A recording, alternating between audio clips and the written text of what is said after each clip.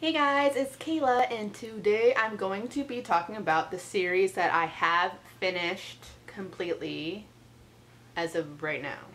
Now, as someone who really enjoys series, I was pretty surprised at how short my list was. Needless to say, there are plenty of series that I have started and have not finished, or are one of those like really long series that have like 12 books in them and I just haven't read all 12 books. So these are the series I have read all the books in the series and that have published all the books in the series. So first up obviously is the Harry Potter series by J.K. Rowling. I recently just finished this. I recently just finished the series and had a great time. I finished A Series of Unfortunate Events by Lemony Snicket. I also recently just finished the series. Was reading this in tangent with Harry Potter, and I'm kind of burnt out on series for that reason. I'm taking a little break. I've read all the books in the Wayward Children series trilogy. It was originally only going to be a trilogy. That's why it's on this list. After the third book came out, they expanded it, thank goodness, because those books are short and there's so many worlds and so many characters and so many things to do with a series. So technically it's going to expand and be more.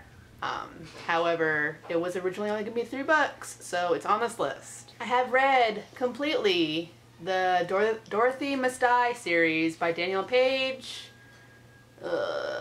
Not the best series I've ever read. I also binged that one, so yeah.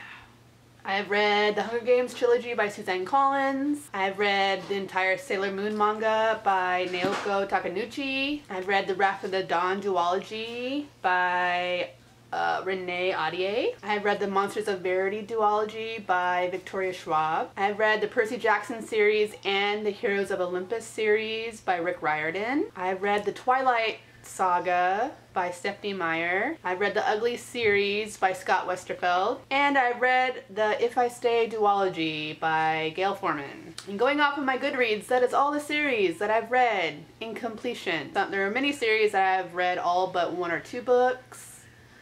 There are some series that aren't done yet.